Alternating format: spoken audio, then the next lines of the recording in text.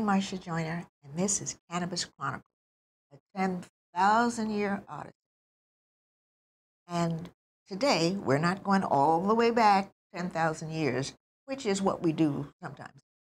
But today, we are going to Charlotte, North Carolina, which is a long way from Hawaii. And just to be honest about that, trying to find North Carolina from here is quite a void. However, with the magic of digital everything, we will visit with Rick Rainbolt. Rainbolt? Rick? Yes. Rick Rainbolt? Is that correct? Correct. Thank you. Okay. Rick has an interesting venture, and that is Hemp Geo Institute, where he grows and teaches and all of those things about industrial hemp, which is what we need to learn about. So, Rick, tell us all about Rick. We only have a few minutes, but Okay. I'll just give you a 30-second, background. In January of 2017 is when I founded Hemp Geo Institute here in North Carolina.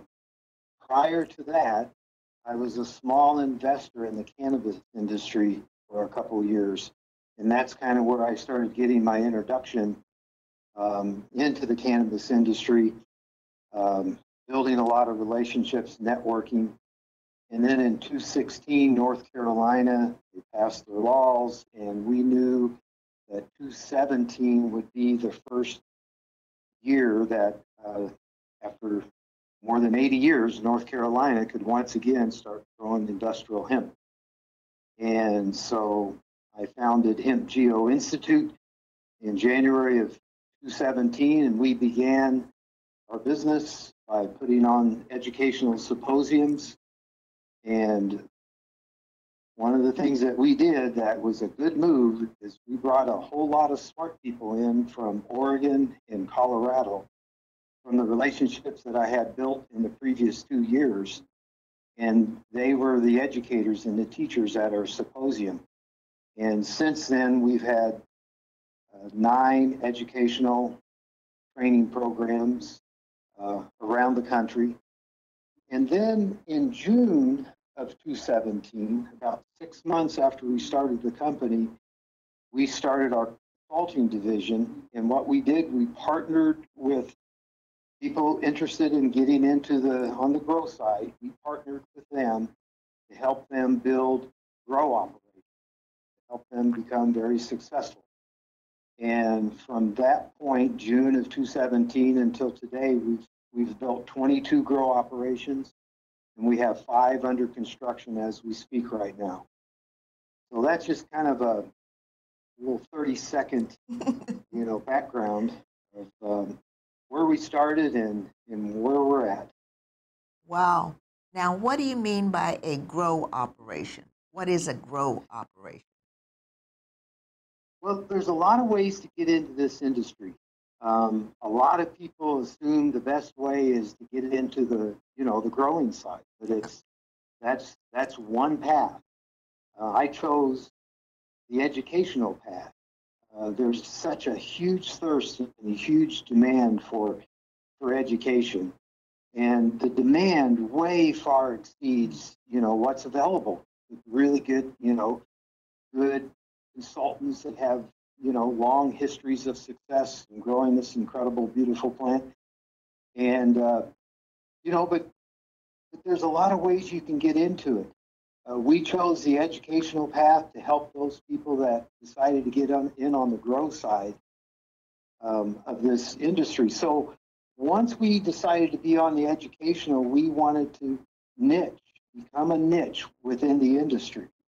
And when people get into this industry and we consult with them, there's 2 sides of the coin. We tell them that You can begin by getting involved on the biomass side. And look, let's break this first 1, 2, 3. Let me go through a 1, 2, 3. If you get into this industry, you can get in on the fiber side.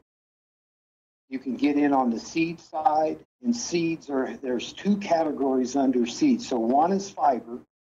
The next is seeds. Under seeds, you can get into the food like the hemp hearts, okay? Or you can get in on the genetic side. That's where you're growing seeds, you're selling seeds to farmers to plant in their greenhouses or out in the fields. So we have the fiber, we have the seed, there's food and genetics under seed. And the third category is the CBD or the cannabis, growing for the oil, growing for the medicinal side of this industry. Well, the reality is the majority of the money, probably 99% of the people are jumping in on the cannabinoid side because that's where the money is. Right, of course, yes. So for us, it was easy to choose. We're going to go for oil, go on the cannabinoid side. Now, when you look at the cannabinoid growing for oil, CBD, CBG, there's 88. There's a ton of cannabinoids in this incredible plant. So what we chose to do, we believe there's 2 sides of that coin. You can go in on the biomass side, or you can go into what we call a craft top cut grow operation. And I like to add one more word: organic craft top cut grow operation. So it's kind of like craft beer, okay? It's a smaller type of operation. And the reason we like that side is that to compete on the biomass side, it's just really going to be difficult for the little guy, the small guy. And I put myself in that little guy category, the small guy, competing against companies and organizations that have $1 billion. We were in Oregon 2 weeks ago, and we spent a week, and we visited more than a dozen grow operations. And one guy, and he wasn't even considered to be the biggest. He was pretty big, but he had already invested up to the time of harvest this year for just this year's grow over $10 million. Jeez. That's just, he's a biomass producer. Oh, that's biomass. Yes. Yeah, that's the biomass side. How do you compete with somebody that has enough money to risk $10 million? Yes. Yeah, and he's not even considered to be one of the big ones.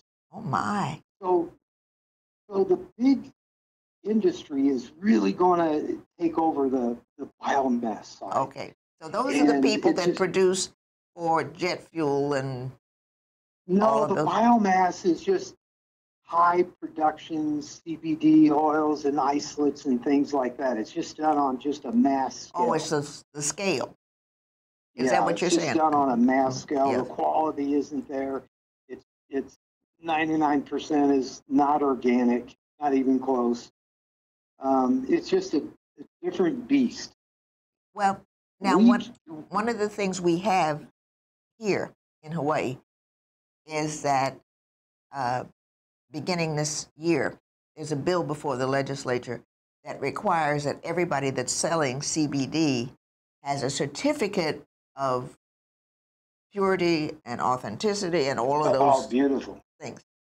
So we need to grow music. We need to grow that will fit that bill. So like you're saying, if it's organic, if it begins at that level, then the producers won't have an issue with having certified really good seed. I hope that's what I'm hearing. In the big biomass growers, the states, which I hope they do exactly what you just said, they're going to really have a tough time to grow organically on large scale. It's just really, really a lot tougher. Well, but we chose the craft top cut grow operation. I like that phrase. To produce, yes, amazingly high quality.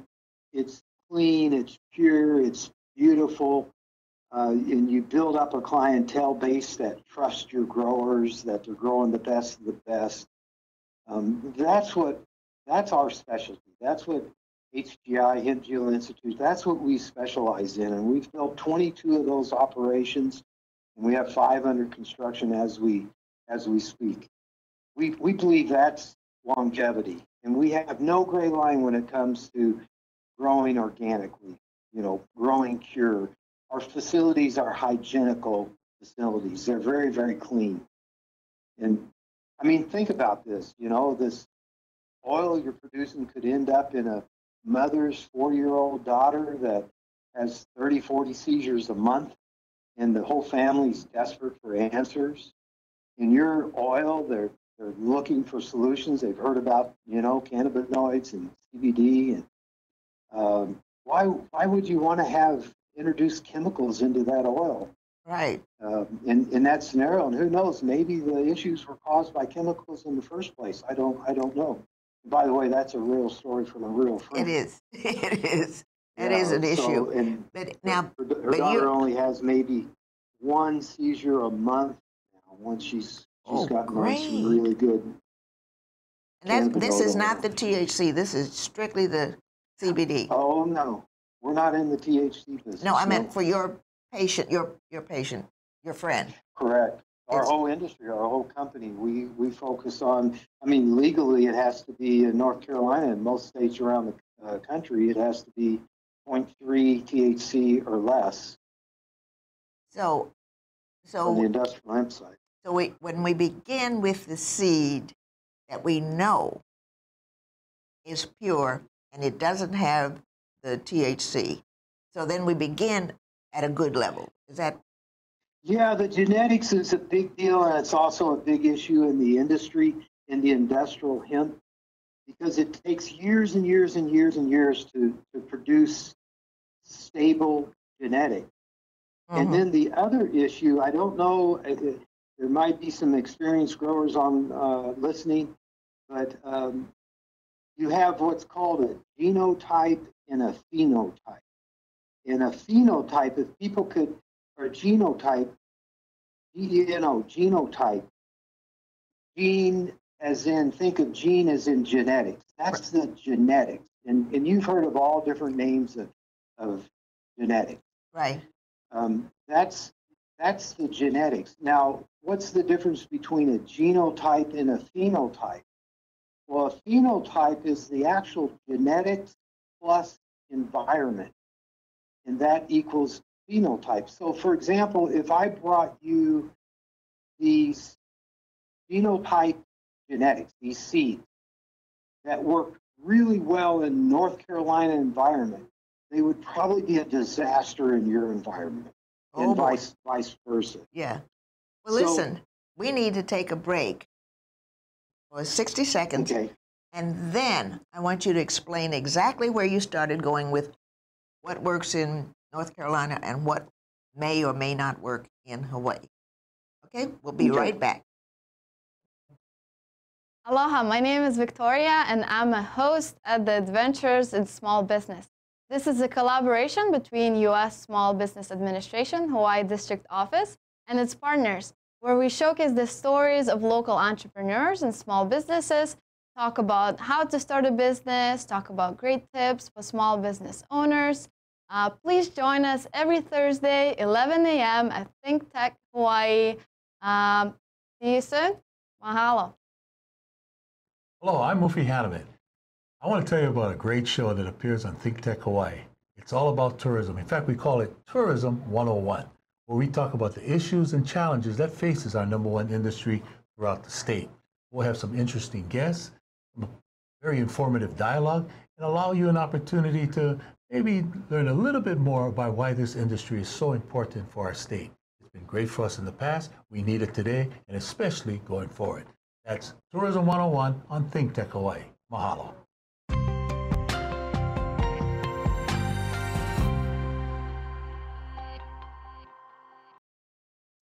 Aloha. I'm Marsha Joyner, and we're back. And we're talking to my new best friend. Now, you know I only talk to best friends. My new best friend, Rick Rainbolt. I love that name, Rainbolt. Anyway, he is in Charlotte, North Carolina, and he has Hemp Geo Institute, and they grow craft organic hemp. Did I get that right? Yeah, we had, organic craft top cut, which top cut means the best of the best. The best of the best. Okay. Yeah, the best of the best. Now you were beginning to tell us about the different climates and what works and what may or may not work. Yeah, I mean, everything begins with the genetics. It's garbage in, garbage out. Good in, good out. So you could be the best grower in the world, but if your genetics are not great, you're not going to have great outcomes. And so it all begins with the genetics, and it's going to take a while for the industrial hemp, this industry, in the cannabinoid side, the oil side, the CBD side, in order to get what we call the phenotypes, which is the genetics plus the environment. And it's just going to take a while. And I was mentioning before the break that something that works really well in Colorado or Oregon wouldn't work well here in North Carolina with our environment. And the same with you, Marsha, you were saying that even the different islands have different climates. They do, yes. And so this industry is new. It's beautiful. There's a tremendous amount of opportunity. But it's just going to take a few years for it to mature. Speaking of mature, how long does it take for one plant to grow? If I planted this row of hemp today, from today until it's ready for harvesting, how long would that take?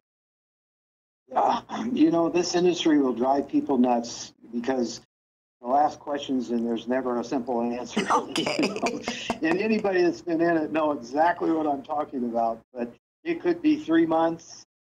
We have genetics that you can grow and harvest within 8-9 weeks, or it could be 5 months. But on average, I think a good one is, let's just say 3.5 months, 4 months. Well, because we have a year-round growing season, we don't have frost. Right. So that's beautiful. So that would be about 3 months, you think? It just depends on the genotype. Yeah, 3 to 4 months. 3 to 4 months, yes. Because, like I said, now with climate change, there's no telling what we're going to get. Yeah, there's just different growing philosophies. Some people will. It's just different. It's different, but 4 months is a pretty good number. 3.5, 4 months is a pretty good number on average. Well, now tell me about the rainfall in your area. Do you get a lot? Do you get cold? Do you get a frost? Anything like that? Well, in North Carolina. Yeah, in North Carolina. I mean, today it was in the 60s, so we're pretty happy about that. But the biggest challenge in North Carolina, growing outdoor. Now, our model is a combination that we teach our grow operations is indoor, a small indoor genetics operation, a genetics facility with light depth greenhouses. And those two components are working in harmony. They're working together. And growing outdoor for our clients is an option. And we tell them that you don't want to depend on the revenue, that potential revenue you can make outdoor. If you do make, hit a good one, it's like, bonus money, because you just never know based on the weather. We had one of our growers this year got hit by one tornado and 2 downbursts. He had 4,200 plants. Ooh. About 4 acres. Oh, he wiped out 100% of his plants. Wiped them all out. 100%. That means he lost. He lost. But yes, you did have some pretty bad hurricanes this year. Yeah, we've had hurricanes wipe out farmers and grows, flood the fields, kill the plants. The biggest problem in North Carolina for outdoor growing is the humidity, the heat, humidity. Once it gets into the 90s, I mean, we're living with 90s for 4 months with high humidity, tropical humidity. And so you get mold, you get a lot of mold outdoor. And that's why some of the best flower that's coming out of North Carolina is coming from our Hemp Geo Institute, what we call master growers. We have a master grow program. And because it's a combination of indoor light depth greenhouse where we can control the environments 100%. And we believe for growing for top cut, high quality, like what we're talking, high quality, beautiful flowers for industrial hemp, that a combination of genetics facility and light depth greenhouses seems to be the trend across the country. It sounds safe also from predators. It's real safe. And the biomass, people, because of the way that is extracted, that material is extracted, most of the producers don't care if it has mold or not. But, you know, the difference is outdoor, right now, there's a glut of biomass on the market, pretty much everywhere, every state that grew it this year. The prices are probably, gosh, today I heard $20 a pound to $40 a pound. Now, when the glut is over, some decent quality will go up around the $40, $50, maybe $60 a pound.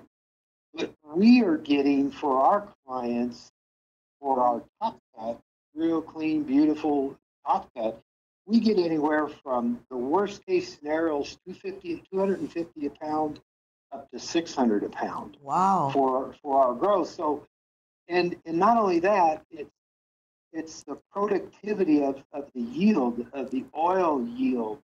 For example, if you're growing outdoor, most on average, you're going to be looking somewhere between 15 and 35 grams of oil per pound.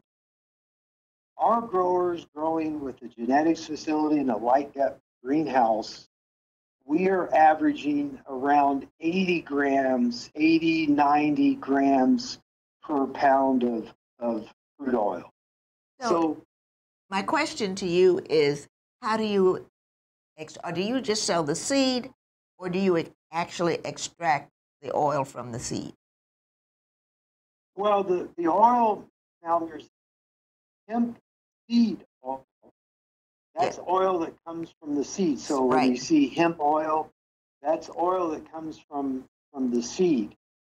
The cannabinoid oil, the medicinal oil, comes from the flower, the cola, the bud.